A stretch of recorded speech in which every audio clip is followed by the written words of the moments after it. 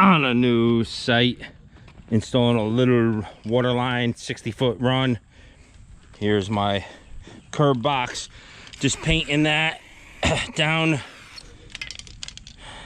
painting the curb box down as I see it. That's so then I know where to dig. The next really hard ground, running into some rock and stuff, so we got to get down to the bottom. All right, got it exposed. We're way down there. That is why you paint it, because you can't see that orange from the kib. And way at the bottom, you see that little duct tape they put there. That is what we will unscrew, open that up a little more. I'll cut this bank back so it's safe to go down in there when we go to do the hookup, but this part we won't even get in the trench. It's just gonna be a 1 foot wide, 4 foot. Finally through the tree mess. Now we're to the house. I'll get these last couple scoops and then straddle my trench and pull from the house. Hopefully it's better dirt here, but I struggled to get that. A lot of root matter in here. Just take the thumb and rip it out. No sense in even trying to make that neat, because there's this much root.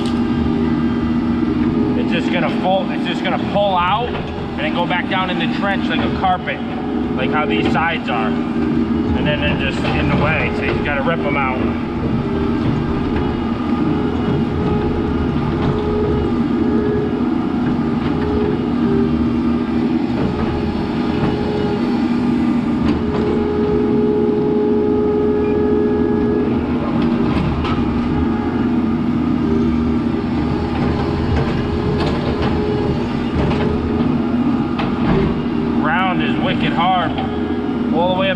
Hopefully the color's changing a little, it's getting a little darker, which means there's a little bit of moisture in it.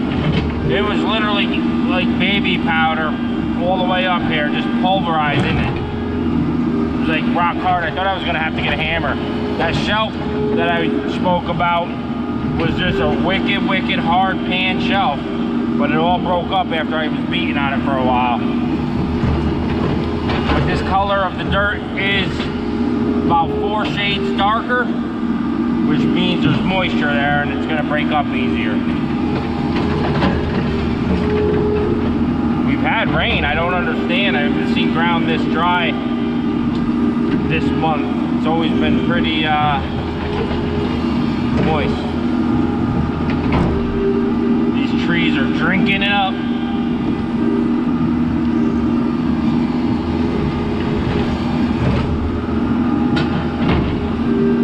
Grab my loppers and cut them roots back. We're about 5 feet on the trench through the tree area. The curb box is it's probably 6 foot down, and then we're going to be into 4 when we come into the house. So we'll just grade the bottom out to about 5.5 and we'll call it a day. It's all powdery. Powdery. Got my gauge on the bucket. When I open that bucket, go at a 90. There's my 4 foot mark. We're good there. Spin around, get up by the house. Well, that ain't good. That ain't good. Hang on. Can't make this stuff up. Too funny. There's the well line to the wellhead there. Comes out under the fabric and then goes into the house there. I'm pulling this. All I see is this wire going right on out the house. What the heck? So it was just looped here. It's going in the ground here, but it's in a ton of roots, so nobody's living here, so it don't matter. Anyways, we'll have new water hooked up soon. Yeah, that was odd. Hopefully it's all right in the house. If not, we'll just hook it back up, because it's a good option still to have the well and the city sewer. You run the well when you want to water things or whatever, vice versa. Personally, I'd rather have the well. I like to drink from Mother Nature, not from the government.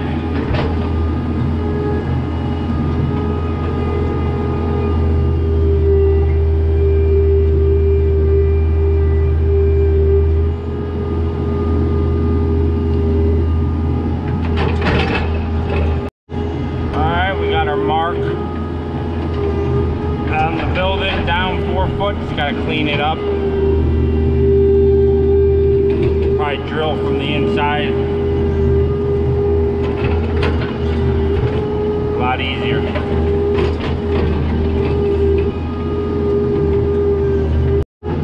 All right, we're gonna connect the trenches, get this top part off, the roots.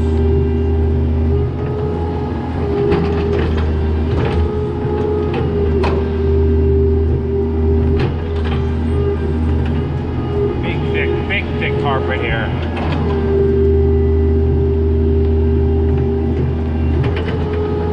Trying to keep all this stuff together the best you can.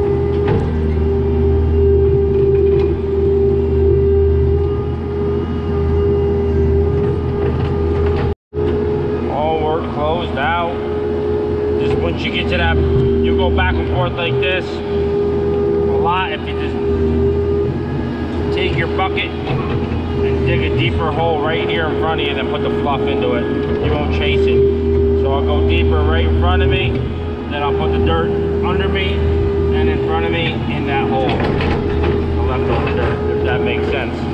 So then there, I just grade that to that, and that's perfection. All right, down here at the curb box, got everything cleaned out, pulled away the cheap duct tape they had on there.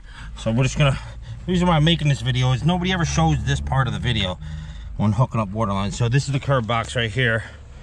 This just pulls out, comes up off there, and this is what you spin, and that's adjustable to grade. This slides in and out of there. If your grade 6 inches higher, you can make that go to grade. But this is your key that turns on your valve, which is inside here. And then when you spin that with the tool, it spins this on and off, like so. So if I turn to the left right now, the water will come on. It's only held on by a cotter key. But this is the nut, the compression fitting we got to get off. Then that slips over the pecs. Then we'll put that back on, 3/4, tighten up, and then turn that on. So I got my wrench on here. I like to open this up just to get it open, run water in the hole a little bit. Make sure it works before we go any further. I'm gonna pull that nut off.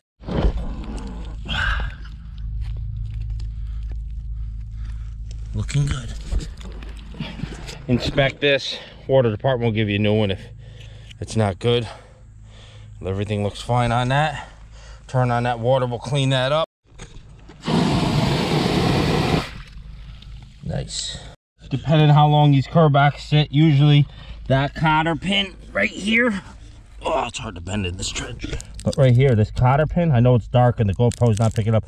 So cotter pin in there. So if this is loose, it's always loose, but if it comes up off in your hand, cotter pin's bad. Put a new one in it. If it's not stainless steel, or it will rot out. Not a big deal. All right, that nut down there is 1 5/8 inches. So just went and grab my wrench. Got the poly pecs right there, 3/4. Ready to drill from the inside out. Trench is looking good. All right, he's drilling that. We'll see when he pokes out. He should be right above that footing. It's getting louder, but I ain't seen nothing yet. Going on about 8 to 10 minutes right now. Oh, I see little stuff flaking off. There we go. You're good.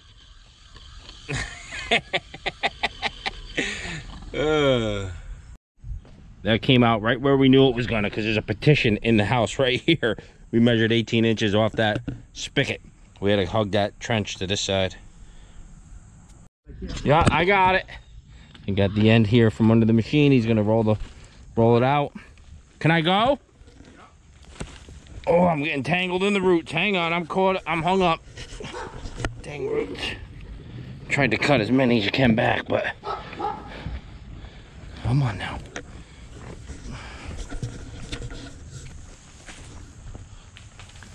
Oh, hung up. All right. We're gonna pull this out. That red cap is going in there. Let's see if you can see it. Yep, it's going. Hang on. 2, 3, 4, 5 feet. I got 5 feet in there. Is that good? You want more than 5 foot inside? No, you don't have to put that. All right, 5 foot. This is Class A soil. It's wicked hard. Obviously, you see me dig it. That's why I'm safe to be in this trench. There's that rubber gasket I was talking about.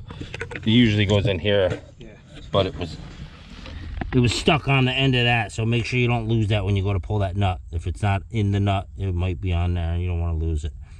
All right, we got our nut on there with the rubber inside. Make sure you put the writing on the rubber facing out on that O-ring. It just makes a difference. It won't leak.